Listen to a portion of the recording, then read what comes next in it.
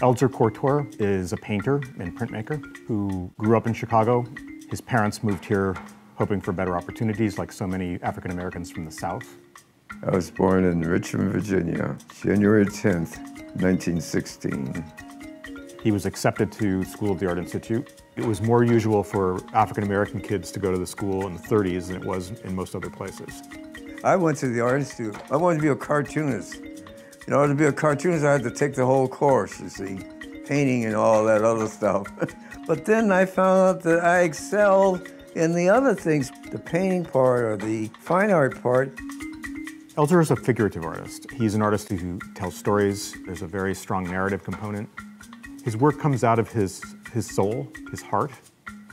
I have to do it myself. I have to find out the truth when I don't feel like I have to change it around. And that to me is the truth.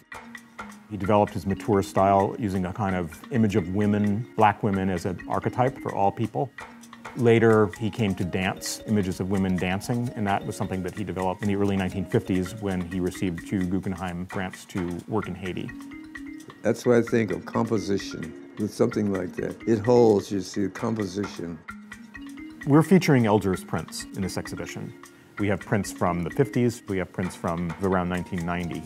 To be able to have 30 works by an artist, that's one of the things that we try to do in a museum, is to show the development of a very significant artist who is still alive at 99. And he's had a tremendous legacy.